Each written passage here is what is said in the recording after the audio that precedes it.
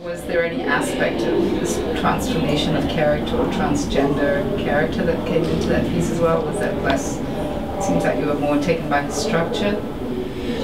That came in later when I told you I needed to take some time to figure things out, but because I was in school I couldn't just take time off, and it's also not my style to just stop. So I came up with this process that I thought would give me mental space, while at the same time also keep my hands busy to produce something that I then could show my teachers. And I thought knitting might do that. I have never knit in my life, but it seemed like a rhythmic, diaristic, mindless kind of activity that would give me mental space to sort of... So what did you start knitting though?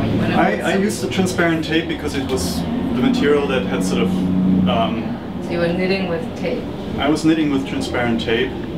I was just knitting... I knit a coat, and out of this tape, which was... But in part because it was genderless. I didn't want this to be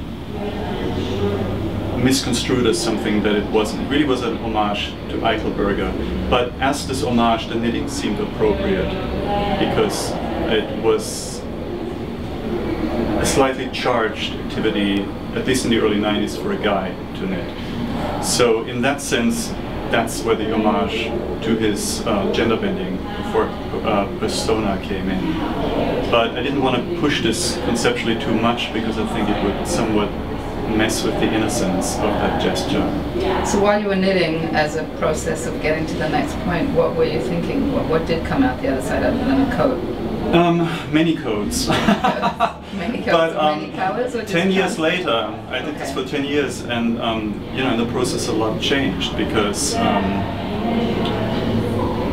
I suddenly started to show that work.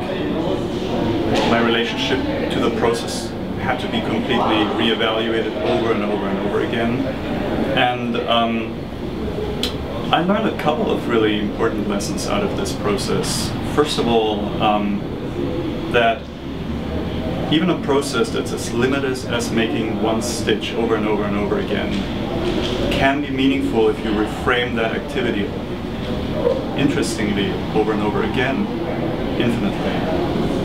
And that, to me, has been a very hopeful experience that I carry through anything. I can put up Roselee with anything. Any conditions are fine with me. And I can do something with that, you know. And that's one thing I learned about it. The other thing, just sort of personally, that I learned is that I have the stamina to do this. I didn't think I had. So those were experiences that I wouldn't trade. You know. So 10 years later? 10 years later it became like anything excessive, unhealthy.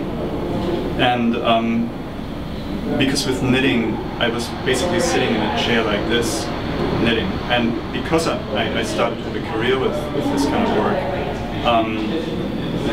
I was making one after the other, which meant I had to commit myself to a piece once I had started for a month or two, which left very little time for a social life. And I'm a very social person. I actually love people. I find them super interesting. And I was utterly lacking that.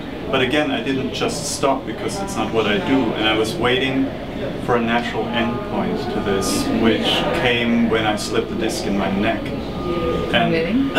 No, I was actually, I grew up skiing, and I hadn't skied in 8 years or 10 years, and I was dreaming about it, and I finally had an opportunity to go skiing in Montana. And the first day, it was a difficult hill with lots of moguls, and I threw myself into this. And then that night, I slipped the disc really badly, and a nerve was pinched that ran into one of my arms. So that stopped the knitting? That did it for at least 6 months, and I took that as I was actually deep down, despite the pain. You know, I was hopped up on painkillers and muscle relaxants, and was actually kind of happy in that state. But I was also really happy because I knew that was it. So I got myself a little video camera that was small enough that I could hold with one hand, and I started to right from the first day when I got it, I started to make little video sketches. And because I couldn't really be in front of the camera, I asked friends to be in front of the camera. And it became, as soon as I did that, and as soon as I had access to people and was able to generate something with them, the floodgates opened and there was sort of no way back.